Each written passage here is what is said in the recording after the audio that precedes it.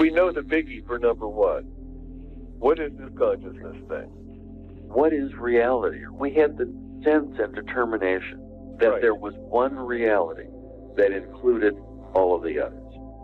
Just has to, logically. It just had to. And also, we probably, before we got together to work on this, had the question of how big is reality? What does it include that we don't know about? Right, exactly. And lots of people have that. And how could we or can we know? Exactly. And then there are all sorts of philosophical questions, like, can we really know this thing? Is the limit in knowledge or is the limit in language? Is the limit in capability in the subject?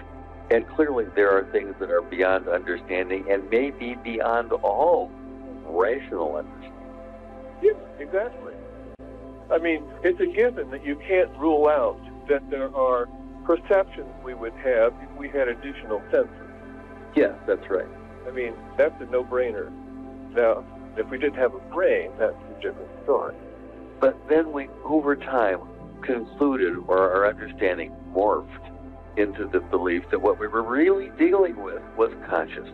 But anyway, so we had the question. I mean, it starts with people talking about intuition, and then ESP, premonition, all of those phenomena. And, you know, a lot of people that take those seriously, and they're not all involved in a conspiracy, so... Well, it was more than that. There was this intuition that things made sense, and that it was really about consciousness, and it was really about one reality.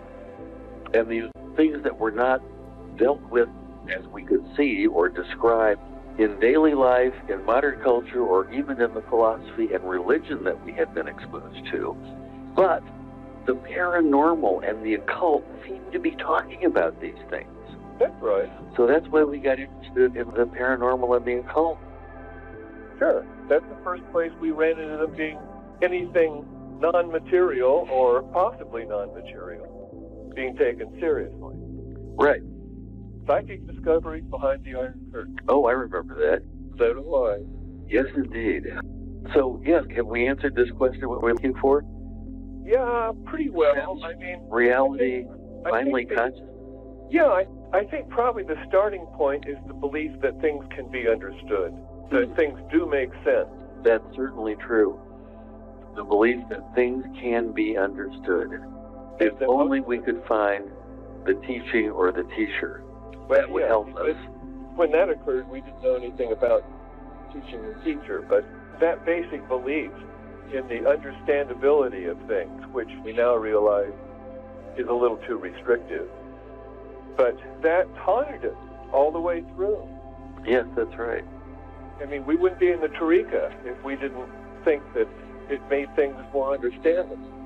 Right, and that was the whole beauty of running into the sacred doctrine, that it dealt with these things and it did it in a coherent form. Expressed in a Western language, modern 1940s, but yeah. Well, that was the thing that we got mostly from Gurdjieff. Well, it's true that we had our first taste with Gurdjieff, and then when we got to Chuan and Guénon, we said, yeah, this is it. Yeah. But it was Gurdjieff was the first time that we ran into the notion of esotericism.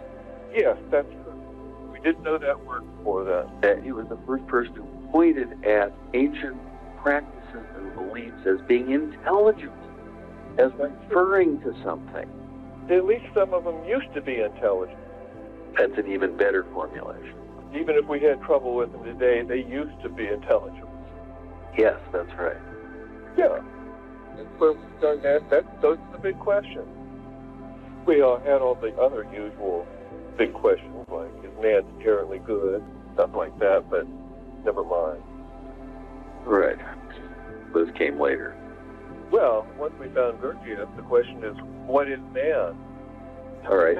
So based on our answer to question number one, now we can deal with question number two. What would you say to a person who wants to be a seeker but doesn't know where to start? Well, basically the question is, where are you now? Yes, I think the answer to that question is, does that seeker or potential seeker have any kind of intuition that you can build on. Right. And more than intuition, even inarticulated, a kind of certainty. Yes, which is what we had, the certainty that things somehow made sense. Right. It's like, I don't know, it's just like knowing there's gold in them our hills, because especially once we found that people were talking about that gold in funny ways. You have to know, just not hope or believe. You really have to have the intuition that there's so much more. That's right. And most people would start by saying, I believe in God, which is a great place to start. Yeah, that's simple and clean. And then, once you get past all the anthropomorphism usually attributed to God, and probably if somebody is a seeker, they're already moving past that, or they would be content where they are. Right. They're only a seeker because they want something more or something different, or they want to be something that they are not now. Right. Yeah, and they're convinced that it's possible.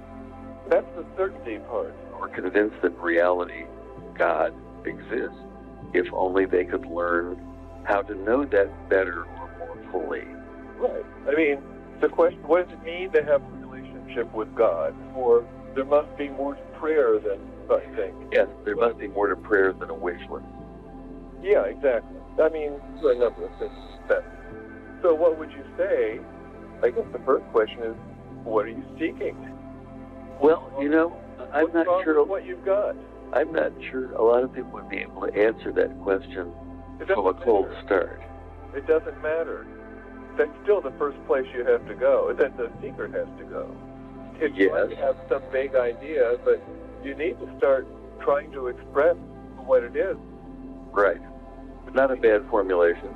Somewhere between those two is where most people are. Most seekers are. Right. Yeah, so the question for the seeker is, what are you dissatisfied with? What do you want? What is it you think you're seeking? Yeah, if you can't say outright, how would you begin indicating in some fashion what it is?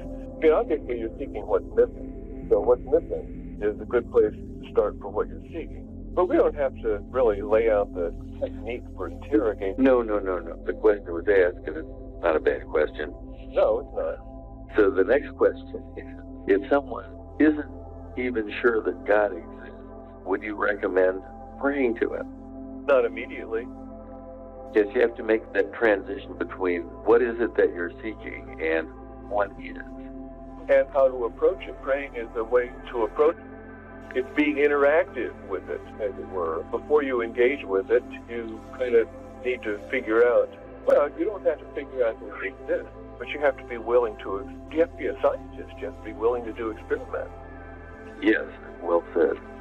The question is typically about prayer, then you try to ascertain the person's understanding of prayer, and if you can... Boy, I don't think I really knew much about prayer at all. Yeah, well, I didn't either. Gurdjieff gave a hint that it was more than... That's right. That's where that first hint came from. But yeah, I wouldn't tell somebody that wasn't sure that they should pray. When it gets to doing experiments, if the person has a question about prayer, then you can ask them about their experience with it, and are they willing to do additional experiments with it, learn more about it, and then decide whether or not they want to do it? Because you really don't, if you look at the direct path, you don't need to pray. But part of the attitude you need to have doesn't rule it out. Right. In fact, it may even add dimensions to it. Sure. Yeah. Because if you pray, you already have a relationship with the divine. It may not be a satisfying one, but if you're talking to it, it's just to it. Yes, right. And you may have a relationship to it without intercessionary or petitionary prayer, but that would be individual and have to be expressed by the person, being related to nature. So, I guess that goes back to what are you looking for? What would you recommend someone to? And that's the next question. Any books to recommend for an absolute beginner who hasn't even found a path? In most cases, yes, but it still depends. It depends very much. It depends very much on their understanding and their orientation and their background and what it is they think they want to learn, gain, be in the process. Right. think about the various approaches that are available within Zen. Yes, that's a good way to look at it. There are some that seem to be completely contemplative, and there are others that seem to be completely engaging in practice. Yes, right. Yeah, I mean, martial arts. Right, archery. Right. Archery is a little more contemplative. Yes, that's right. It is. But it really depends. Are you man number 1, 2, or 3? Is your primary orientation physical? Is it emotional? Is it intellectual? Right, and those various types dictate or tend to dictate the kinds of path or process that will be beneficial. Right, it might determine their entry point. That's a better term. Yes, it might determine their entry point. And that's what happened to us, because our approach was intellectual. And we couldn't have been satisfied with anything that was simply a practice, or for that matter, a belief. Well, yeah. We had to understand intellectually well enough to understand that other things were needed. Precisely. And as it almost always is the case, get to the end of the line before you... That's right. Those other things that we needed but didn't know because we were so focused on the intellectual. Yeah, sure. We didn't know about love and service and action. Yeah, exactly. And there are people that are oriented that way who for a time feel like that's sufficient. And for some, maybe. It certainly is. Absolutely. So I think seeker needs to have had a certain amount of disillusion. Yes, well, I think that goes with the seeking something, because one needs something. One is insufficient or disappointing. Right. Well, and you might meet somebody who's seeking that if I just keep doing more extreme sports, I'm sure that reality will unveil itself, or I will find my answer. Right. And, you know, if the person has some depth, you could still point them to something that starts with action. Yes, and one would certainly do that.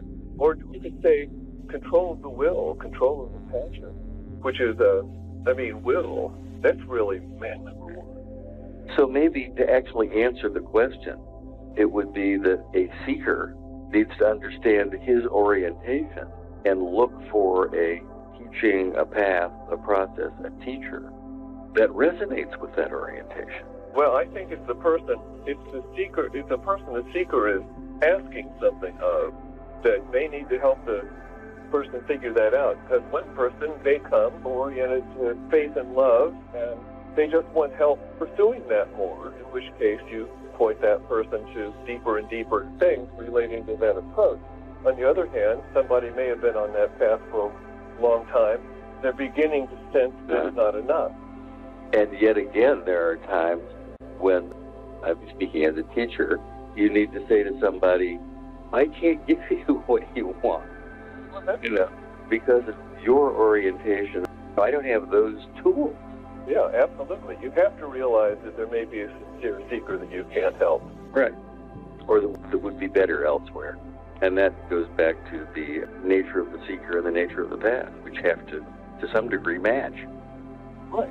I mean, there are people for whom it would be just excellent to point to some of the early church fathers and suggest that, and talk to them a little bit about ritual symbolism, and send them off to an Orthodox church to get a taste and come back and report what they think.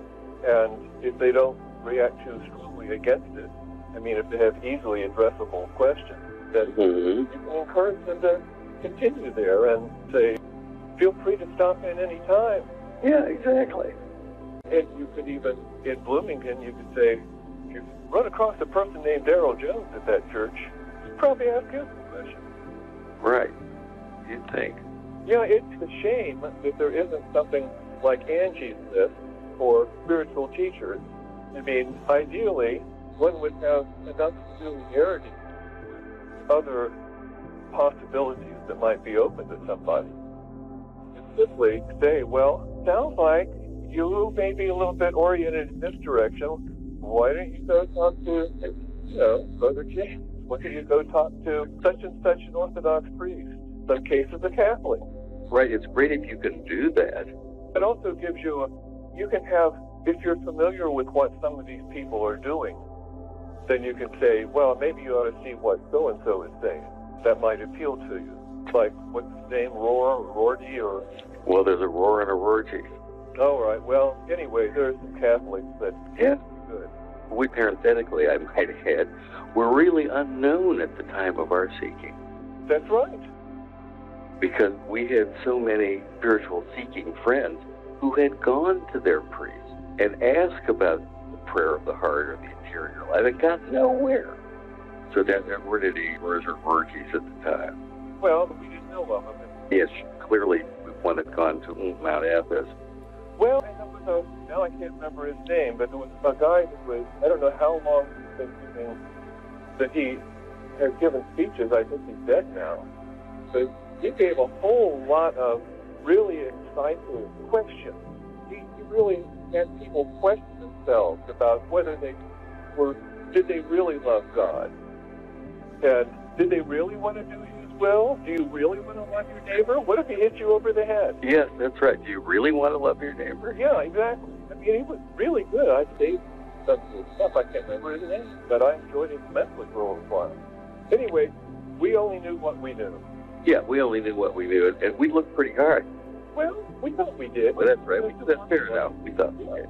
And in a certain sense, we did look hard enough because we actually found something. Hard enough.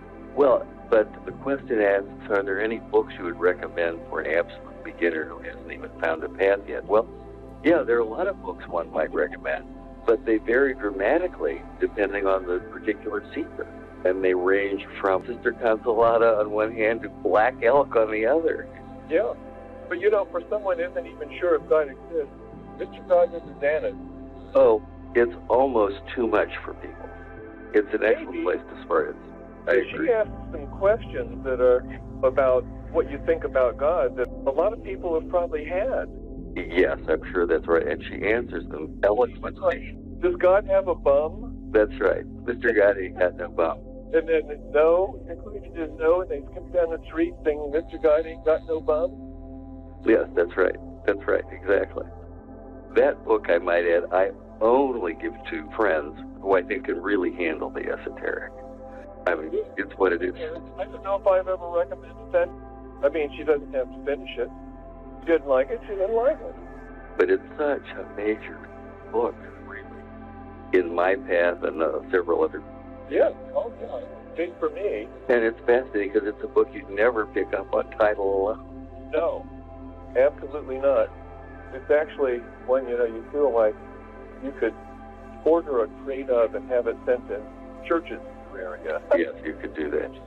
But as I said, for the churches in the area, it's kind of a feel-good book. But for those of us... Yes, exactly. Everyone could read it, and one maybe would say, wow, Mr. God is a lot bigger than I thought. He must have a big bum. Yes, precisely. Yeah, so there are people out there who, if they run into the right thing, something will light up inside, some corresponding part of themselves. Yes, and that's really the answer to this question about matching that. If you can help somebody, there are any number of sources. The question is which is the right one, and that's why this is an art, not a science. Right. I mean, you can have somebody read the cave allegory and come back and say, well, what did you think? If it didn't make any sense, then maybe they should read emotional Christian book of some kind, or maybe something from Buddhism. Bhagavad Gita would be good. That would be a good choice. Because it does address one level. All right, shall we go on to another question? Well, see, number 4 is about books where people haven't found a path yet. That's kind of I think that's sort of the same. That's what we've been talking about. Busyness, distraction. Yeah, busyness and distraction. I would simply ask somebody, whose attention is it? Are you down to the next question? No, but I see that works in the next question. But distraction is still all about attention. Exactly. And it's not you need to have perfect mastery over your attention. It's that you need to investigate it and through your own experience have some idea what keeps you from holding your attention somewhere. Or, in fact, is it your attention only following your own desire? Is it giving you what you want and you don't realize it? Interesting question. I'd say with busyness, you can ask the question of how can you do if you can't not do?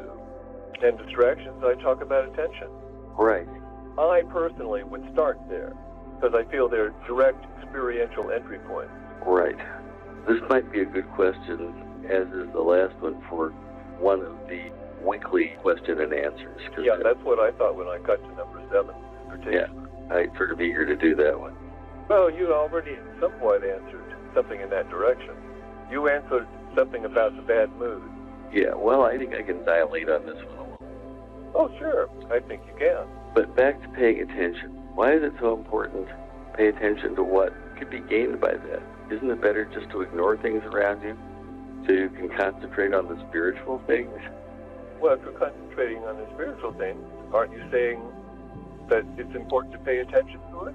Right. That's clearly what you're doing, is paying attention to the spiritual things. Right. So it's important to be able to have something to say about your attention. Otherwise, you won't be able to keep it on the spiritual or anything else. Right. But there's also in here an opportunity to bring one's attention that one might have on spiritual things into the attention one pays to other things. Well, that's true. The question is the attention on the thing or the experience? Oh, good question. That's exactly right. And the important thing is to get the attention on the experience. Yes, and if your attention is on the experience, you are paying attention. Well, yes. I mean, yeah. You need to investigate at that point exactly what you have your attention on. In the experience, are you just listening to the voices in your head? Are you just feeling the sensations in your body? What is it that tells you about your experience? Anyway, yeah, there's a lot you can do. But everything ends up finally by interrogating experience. Yes. Because that's consciousness. Our experience of consciousness is experience. Right. These are good questions to be asked because we actually have to think about actually fielding questions. Yes, precisely. That's certainly true. So that puts the human being into the picture, because otherwise it's theoretical or hypothetical. Yeah, it makes it personal and operative rather than being conceptual and theoretical. Yes, and somewhere in here we need to explain that path is not about having the right answer. Well, yeah, I'm thinking about the observation that there are two kinds of people: the people who want to understand, the people who want the right answer. Yes, that's right. I agree.